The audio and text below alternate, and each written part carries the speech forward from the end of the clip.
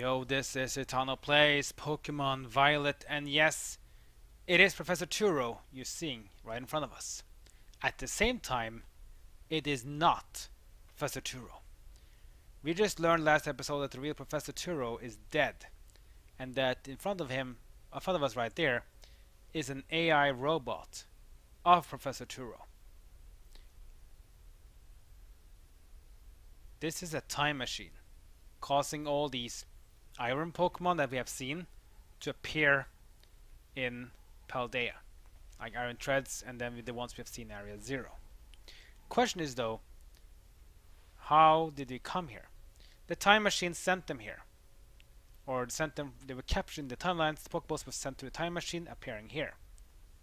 Turo wanted them to live alongside Pokemon of the present, but he had learned that that's not gonna work. It's too dangerous. Too much damage can be caused. It's just not working. Now he wants to stop it. So now he wants us to stop it for him. But will it be that easy? Oh no. This is gonna be climatic. It's gonna be quite epic. So with that, let us go with the epic finale of the main story of Pokemon Scarlet and Violet. It's time to shut the time machine off. But will it even be shut off? That's the question. To stop the time machine, you need to use the Professor's ID, which had been embedded within the Violet book. It was very like the Professor to put the final key we would need in that book, of all places. He loved that volume since childhood.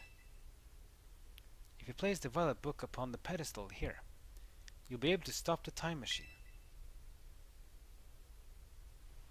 There is just one issue. If you try to stop the machine, I'll most likely attack you. Huh? Artificial being that I am, my own desires can be overridden by the system's programming. Once that happens, I'm afraid I'll become no more of a battle machine, bound to defeat anyone identified as an obstacle by my code. My battling abilities are peerless. They are built upon analysis of all the battles carried out by the various champions of the Paldea region. Having seen the bond between you and your Pokemon, however, I believe you can prevail. Once you have readied yourself for this fight, please place the Violet book upon the pedestal. Yeah, that's right. We're gonna fight AI Turo, or Professor Turo's AI robot body. But what Pokemon will he use though? Well, this is gonna be my team. The team I used to beat Elite 4 with. And we're ready. Let's go. This is it. Will we put the Violet book on the pedestal? Yes.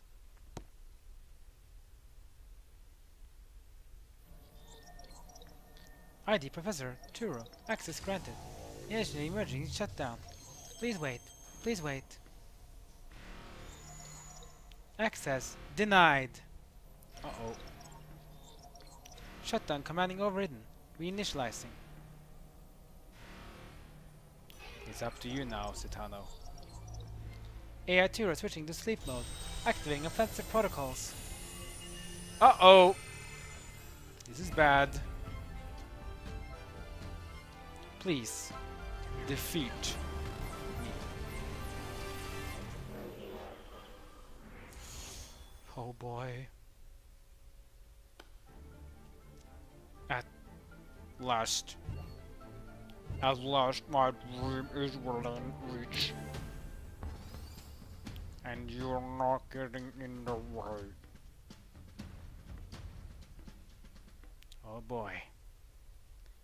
Now, epic battle music. Oh, this is epic. Look at this twitching. It's scary. AI Turo initiated the battle. Look at him. Frightening. What does the Pokemon have from the future? Here it comes. Iron Moth. A robotic Volcarona.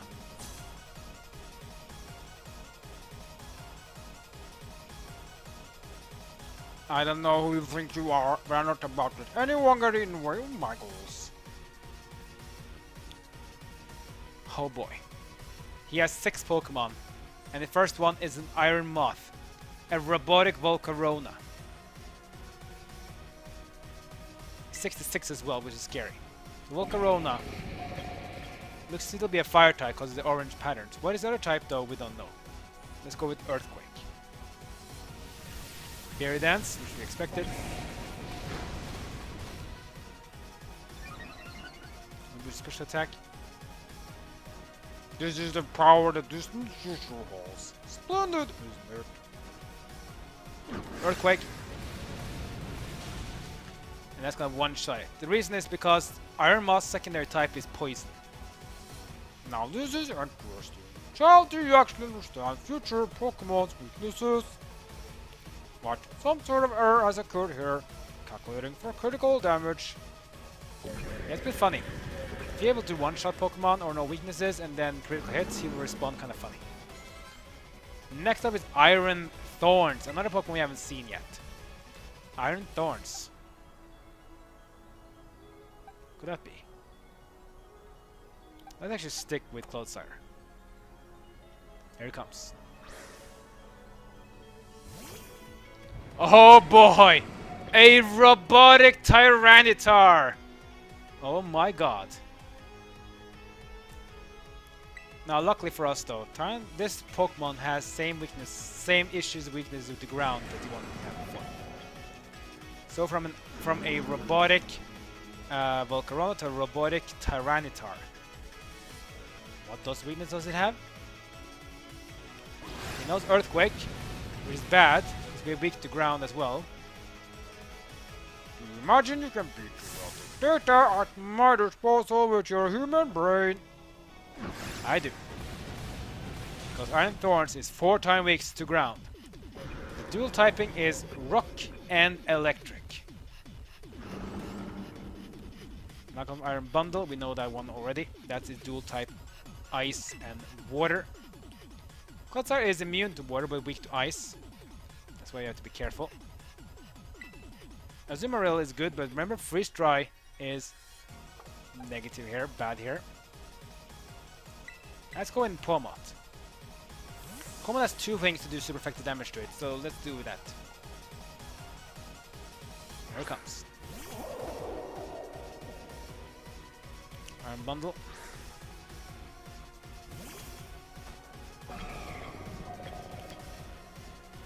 So Iron Bundle we already know from before. Dual type Ice and Water. It does know Freeze Dry. Freeze Dry is effective against water Pokemon, so the other Pokemon in my team that is not weak to it is actually only Pawmot. Azumarill weak to Freeze Dry. Clodsire is weak to Ice, immune to water. Skeldurge is resistant to Ice, weak to water. Garganical is weak to water, and Bramble-Gas is weak to Ice, but resistant to water.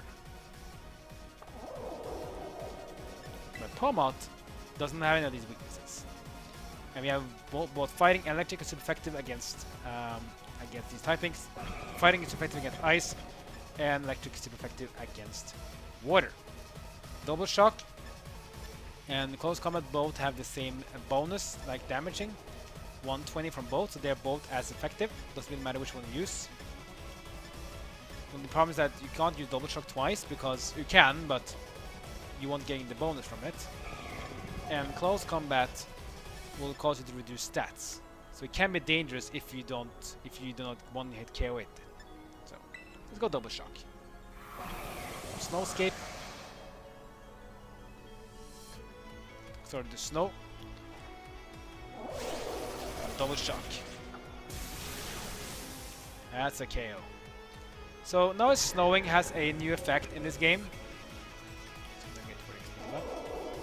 This is used, so we have to switch up home mode now if we want to keep electricity, which we will. So basically, now it's snowing. Snow is now the old hail effect, except it doesn't do damage every turn.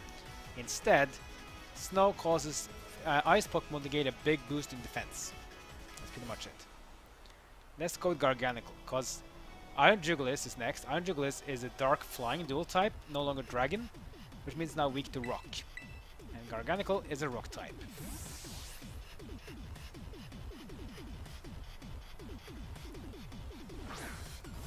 bring on Garganical. Garganical is a great Pokemon tanking-wise because he's immune to status effects, which is really nice. You need to worry about burn or poison or sleep, anything like that. He's immune. Right, we have 3 more Pokemon to defeat. So Earthquake has no effect because it's a flying type. Heavy Slam, normal, and Hammer Arm normal, but Stone Edge on the other hand, super effective. And we're also rock type, so we do bonus damage. Same type attack bonus, the stab bonus. Flash Cannon though, watch out.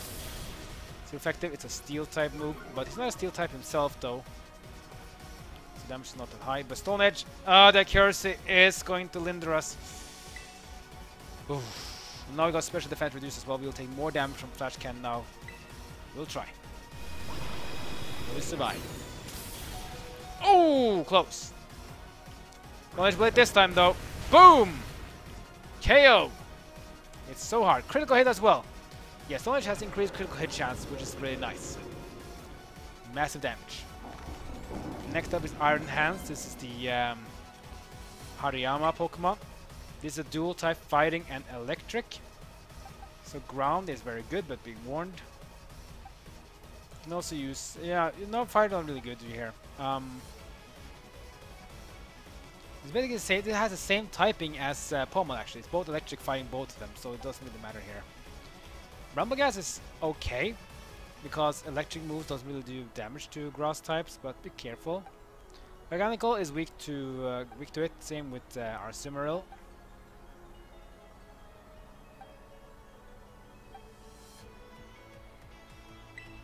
You have to go with Rumblegas then.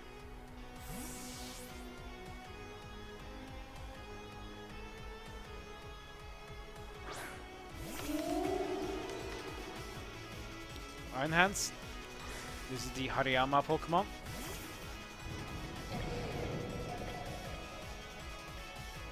So this is a dual type electric and fighting. Don't have anything super effective against though, but we will be reducing damage against electric attacks at least. And we are also immune to fighting, which is the reason why I want to use Bramblegast here. In fact, I want to take this turn to actually heal up our Pokemon now. Let's go with Max Potion onto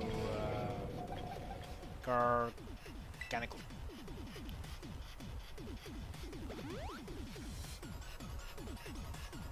Iron Head. Steel move. Doesn't really do that much damage. Does some damage, but not too much. Let's also Max Potion onto Cloudstar as well. Cloudstar was very useful in the first few turns. And again. There's some more damage there.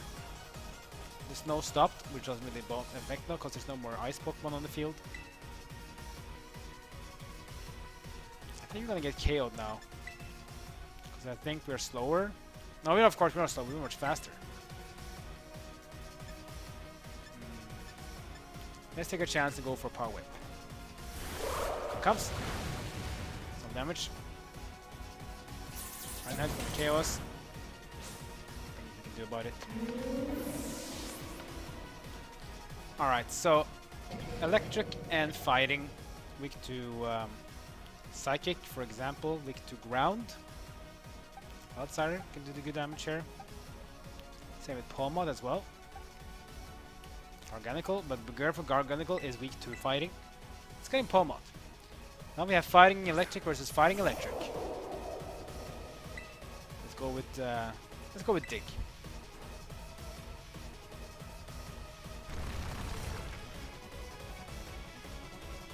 Drain Punch. Not gonna work.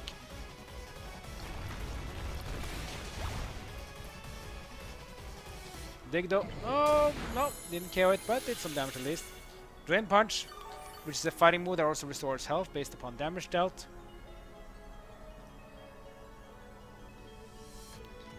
Not too worried though. Let's see. Let's just do Dig again. Should be fine. Drain Punch comes in. It's going to miss. Here comes Dig. And that's gonna KO. So that's good. That's 5 down, but we all still have 1. And this is the best Pokemon he has in his team. This is Iron Valiant. is the strongest of the Paradox Future Pokemon. This one might be scary. How scary is it though?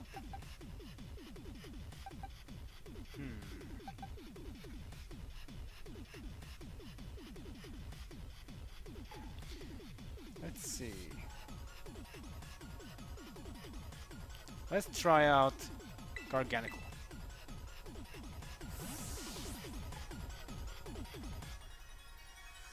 Here it comes. Who is his final Pokemon? Everything is proceeding with my expectations. I'm afraid the probability of you winning is 0. Here comes Iron Valiant, and it is! Oh my god! It's not just a robotic Galade, it's a robotic Mega Galade with a spear or a polearm or whatever weapon he has in his arm. That's a frightening thing. A robotic Mega Galade. And also has the boost energy, it's going to deal more damage, so be careful here. So this one has some weird typing. We'll use Heavy Slam. Brick Break. A fighting move. Super effective. Heavy Slam. Oh wow, the damage is good, but not enough. It will be killed here most likely. Should we heal up our opponent by Pokemon meanwhile?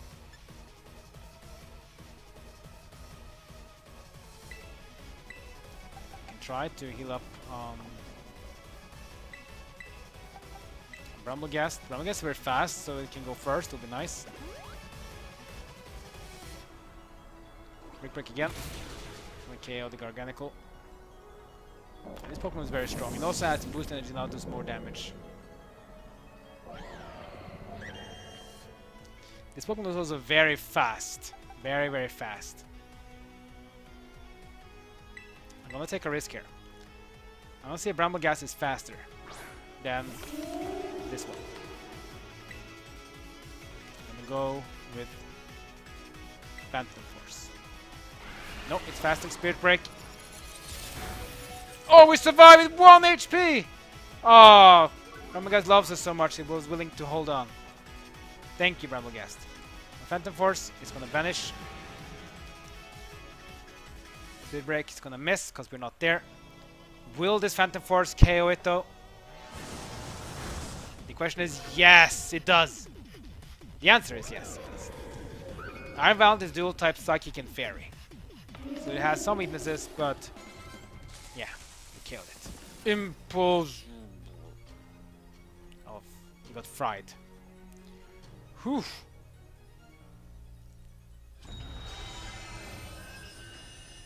And now what's happening now? Time Machine stops or what? No one's go dark in there. Did we stop the Time Machine? What's going on?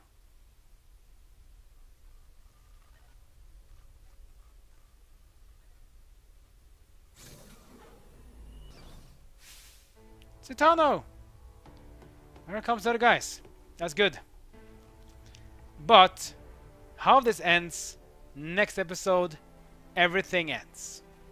That's right. We're not done yet. There is more. We're running out of time, and this episode is going to be too long if I keep on going right now, guys. We have to split this one in two.